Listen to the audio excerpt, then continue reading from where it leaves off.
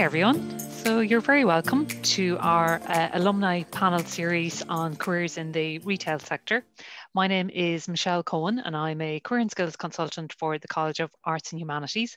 And also joining me is my colleague Sarah Brown, and Sarah is the career and skills consultant for social sciences and law.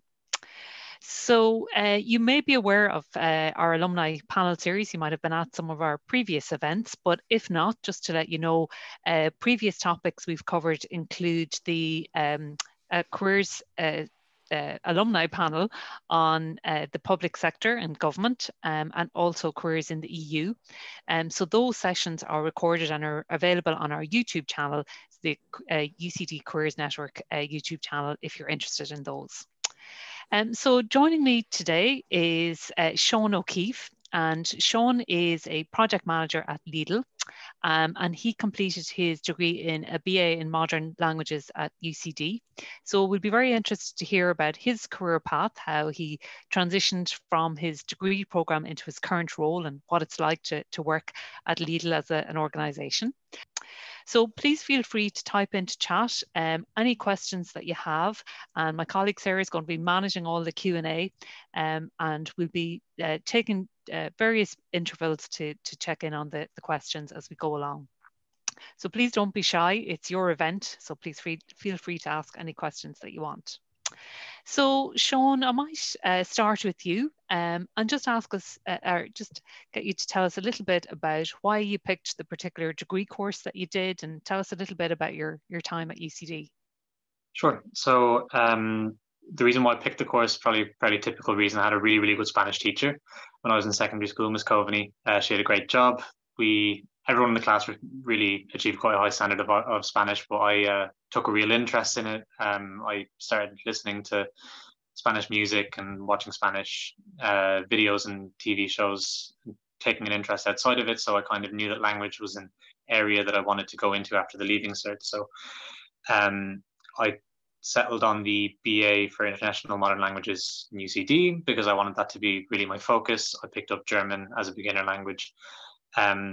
And took it from there, basically. So I did my Erasmus year in Berlin, over the course of which I really, really studied hard, tried hard, improved my German because it was the weaker before I left. And then came back to UCD to do my final year, obviously. After I did my final exams, I actually took the C2 proficiency test for German with the Goethe Institute, which was a really big asset, especially for Lidl. Obviously, I was able to prove my German proficiency out the gate, and that kind of was one of the main factors in getting my role in Lidl. So that's kind of start to finish. Very good, very good. And were you involved in kind of extracurricular activities at UCD? Were you involved in societies, or what did you do outside the library? Truthfully, wasn't massively active with extracurricular stuff. I took quite a few classes and went to the General on final year, definitely. And I went to German society events on occasion too. Okay. So that was good. I mean, it increased my exposure to German culture. And ahead of the Erasmus year was actually quite helpful. Yeah, that was it for me, really, though.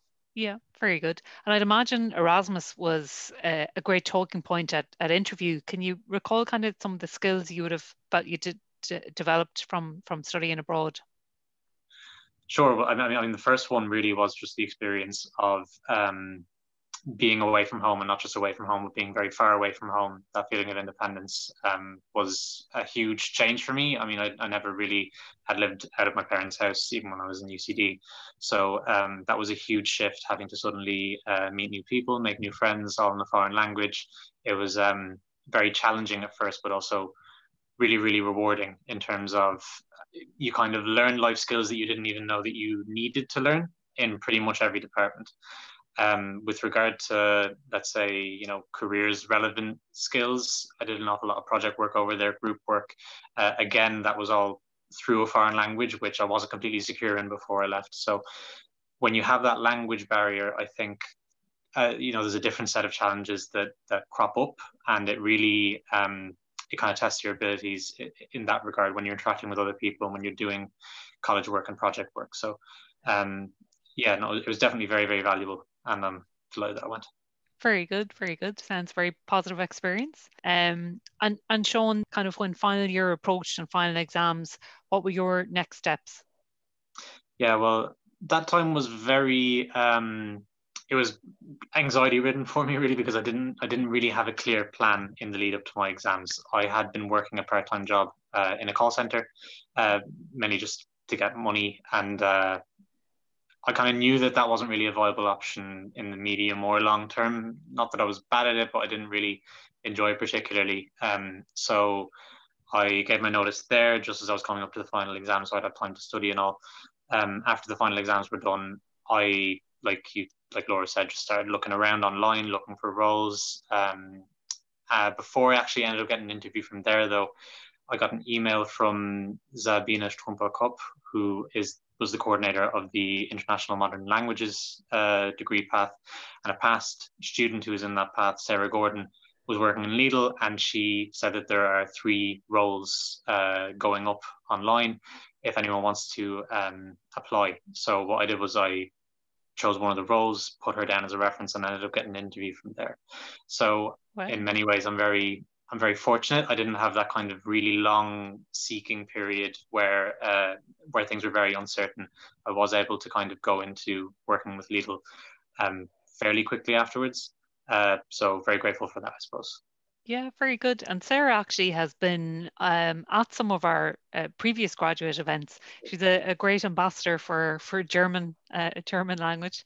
Um, so very good. So and I suppose Sean, you might tell us a little bit about your kind of journey because you've kind of transitioned through the company to your current role. So do you want to tell us a little bit about um, those stages and the different roles that you had?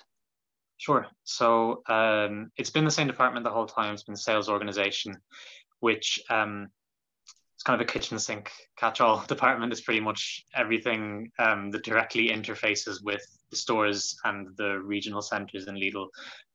So there's a lot more store-based work, a lot more dealing with store teams than you'd have in other, departments in the company, like say purchasing or logistics or what have you. So I entered the role as sales organization coordinator, which I always kind of thought sounded like, Chandler's job title in Friends. If you say you're a sales organization coordinator, people have no idea what you're talking about. Um, which involved a lot of translation, and that's why my German came in so handy. They were looking for someone who had proficient German. So I spent a year in that role. So that was just coming up to the kind of tail end of last year, around September, October, I think. And that was when a PM role came up in the department, which is kind of the next level up from coordinator. And I went for it, and thankfully I got it. Having the coordinator role really, really helped. I kind of took on extra tasks as part of that. So really, if you're just doing the core tasks of the coordinator role, you're not spending a lot of time in stores. You're doing a lot of translation work. It's a lot of laptop-based stuff. I tried to get involved in, other people in the department, their projects, and that gave me kind of more and more experience in different areas of the business, gave me contacts in other departments, and that kind of stood to me when I went for the PM role. So since I took on the PM role, I've been responsible for lots of different areas. At first, I was responsible for inventory and stock management. So that's stock takes and stock management in general, how stores can improve their inventory results. I've also been in charge of ARIS, which is basically a big process system that Lidl has to define standard procedures. And most recently, I've been working on store productivity, planning productivity for the new financial year. So Wow. been through a lot in a fairly short space of time. Yeah, absolutely. And is there an opportunity like to do further study like in project management, or is that kind of just learning on the job part of the role? There is a very strong learning and development department with a catalogue of courses you can do in Lidl. I've had good experiences with them so far. They have, for example, I think a 2-day PM course that I went on. A lot of that is very Lidl specific because there's certain procedures that you have to go through, but a lot of the skills I would say are very much transferable. There's other trainings too. There's, communication, strong conversations, the sort of stuff that you might expect. So there's resources there if you want to kind of improve your skills, and you can discuss it with your manager and take training as you go through the company. Very good, very good. And I know you're based in Ireland, obviously, but are you using your German on a daily basis, or does that come into your role kind of on an ad hoc basis? I'd say I had an awful lot of translation work to do when I was still coordinator, so I would have been dealing with it near daily then. Maybe a little bit less now. I'll say it's mostly written German that I deal with.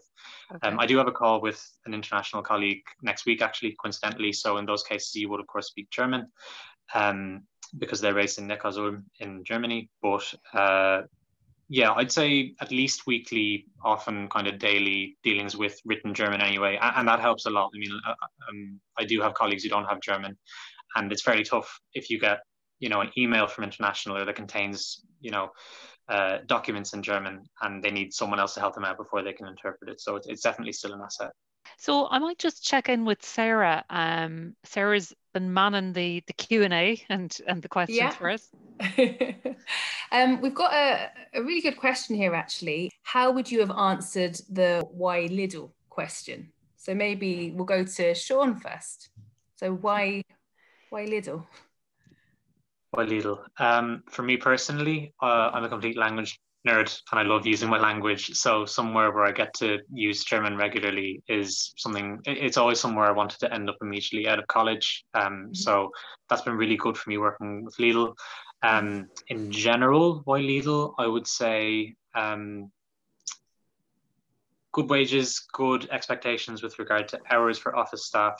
And I do appreciate the fact that within the retail sector in Ireland, at least, Lidl Ireland has been kind of very good about guaranteeing hours for store staff and the like.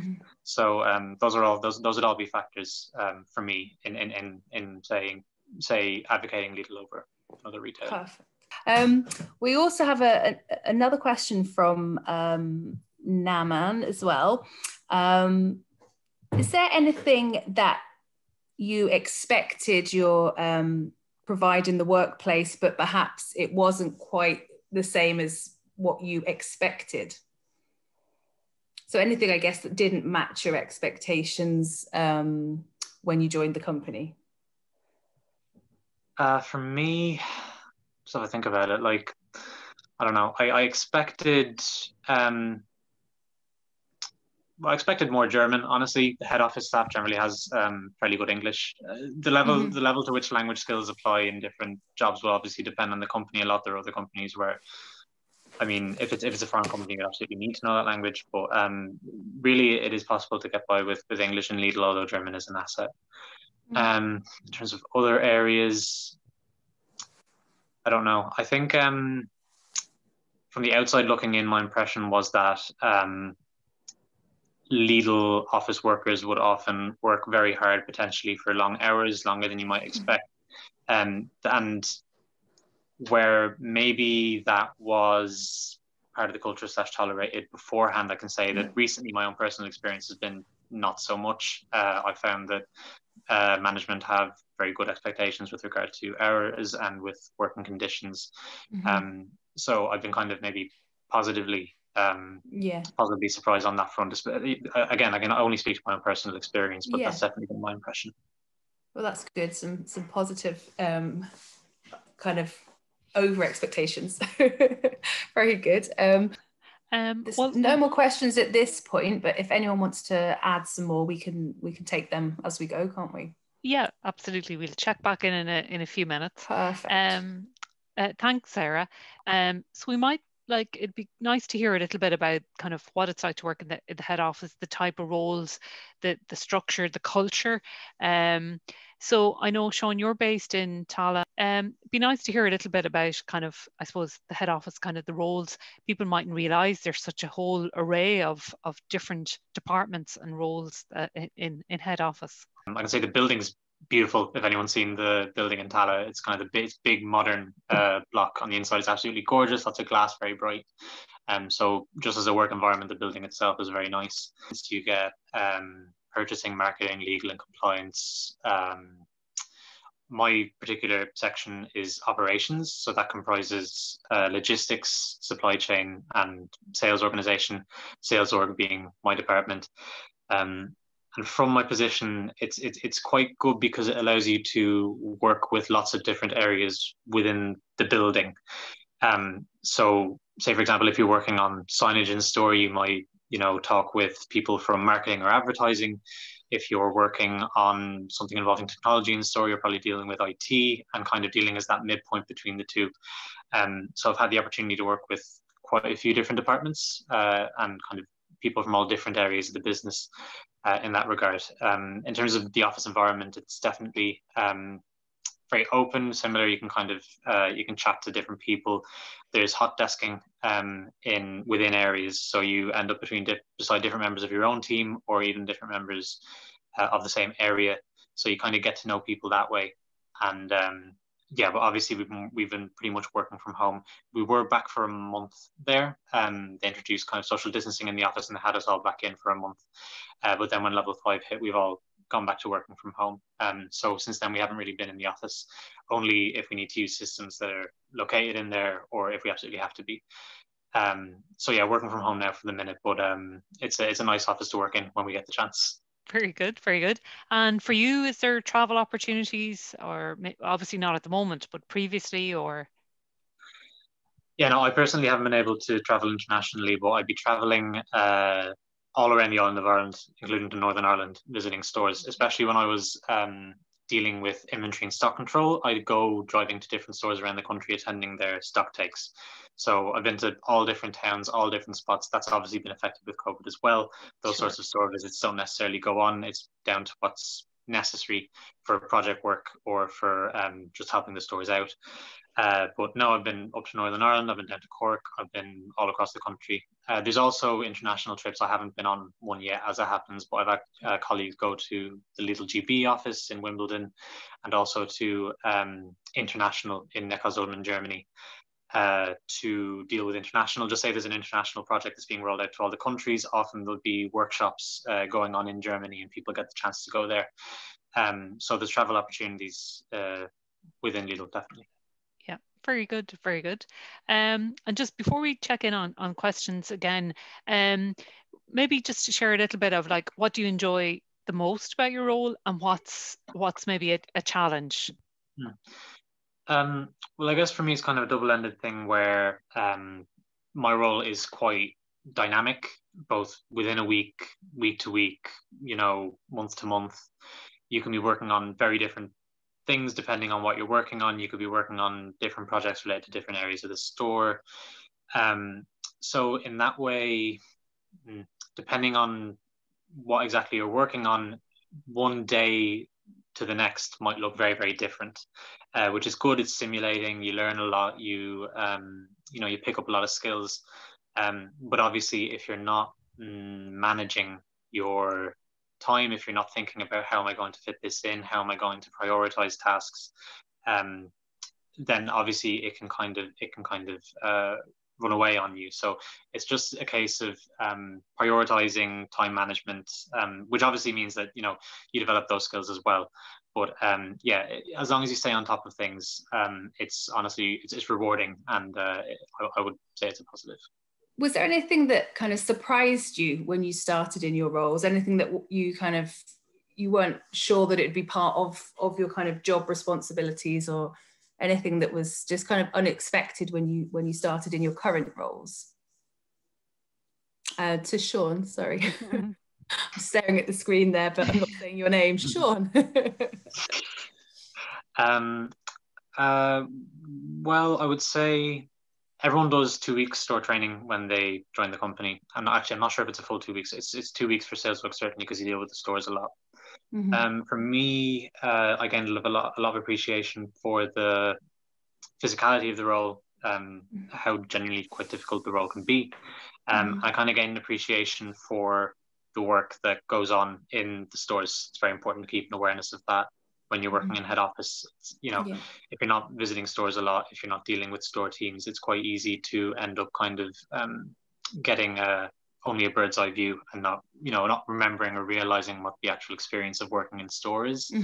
So there were certain aspects certainly of working in store that surprised me and that I've tried to internalize and carry into other areas of my work. It's always important to consider how something that you're introducing or that you're working on might affect someone in store. So yeah, that would be my answer. Fantastic. And are you kind of involved in, I don't know, I suppose, like, bring about like buy-in from people within the stores, or is that part of someone else's responsibility, or how does that kind of work when you instigate new processes? So sales org would own a lot of projects that would affect store processes. So examples would be stuff from new ordering systems to new procedures to new uses for the handhelds in store, new procedures with stock takes, all that sort of stuff. And with all of that, you need to be constantly communicating with area managers, with store managers, with store teams. I mean, it's all well and good talking to an area manager, but if the task that you're working on is something that's carried out by a customer assistant, you need to talk to customer assistants as well to figure out what their impression is. Obviously, the goal is to make things easier, not harder, more efficient, not, and so in that regard, it is kind of an opportunity to help the stores and to free up man hours. With Lidl, efficiency is obviously it's a big focus, and any hour that you're not spending on a certain task, it kind of frees up time for the store staff so that they're maybe a little bit less under pressure. So yeah, you'd be interfacing with the regional centers, with area managers, with all different people, depending on whatever you're working on. It might affect different parties, but you want to keep all stakeholders involved at all stages. And Sean, maybe similar question to you, like what's the kind of opportunities and I guess the support for career development within Lidl? Well, in terms of progression and moving around, I can say it's something that's very common in Lidl. That happens all the time. Especially common, I would say, is moving between departments. We were talking about Sarah Gordon earlier. She's had 2 or 3 roles since I joined the company alone. It's very, very common for people to move from one department to another. Kind of similar to what you said there, Laura. Like you can kind of say, right, well, I've seen this role now. I'd like to try something different. And obviously, all the job postings go up on the website. So it's very common for people to move around. And similarly, you get people from all different backgrounds. There's people who would have started off in store. There's people who would have started off working in the region. People with bachelors. People without third level qualifications. People with masters. So it's a really broad spectrum, and there's a lot of scope for movement. Very good. And are there kind of career like mentoring opportunities and kind of things like that to help people figure out maybe what their next steps are, or is there anything kind of specific in place, or is it more just kind of seeing where you feel the next kind of exciting opportunity may lie? Yeah, I'd say more of that. Generally speaking, there's a lot of communication between departments, and you do get a good feel, a good impression for what other people are working on. Often your work will lead you to deal quite extensively with one other department or multiple other departments. So you kind of get a good impression of the lay of the land there, and it's how you kind of pick out, right, I might be interested in this, or no, I definitely don't want to do that, or so you can just keep an eye out then for vacancies coming up. Very good. Thanks very much. Go back to you, Michelle. All right, thanks very much, Sarah. So that's really, really good questions coming in there. So I'm conscious of time just because some people might have to pop off to a 4 o'clock lecture. So just maybe a final question to you both around if audience members were interested and thinking of applying, just a little bit about the recruitment process. What tips would you share, Sean? So if someone was applying for and had an interview with Lidl, what were your takeaways from your recruitment experience? Well, certainly I think that's good advice about trying not to be nervous, trying to pretty much just be yourself. Like was said there, they're looking to find good things. They're not looking to catch you out on the bad things.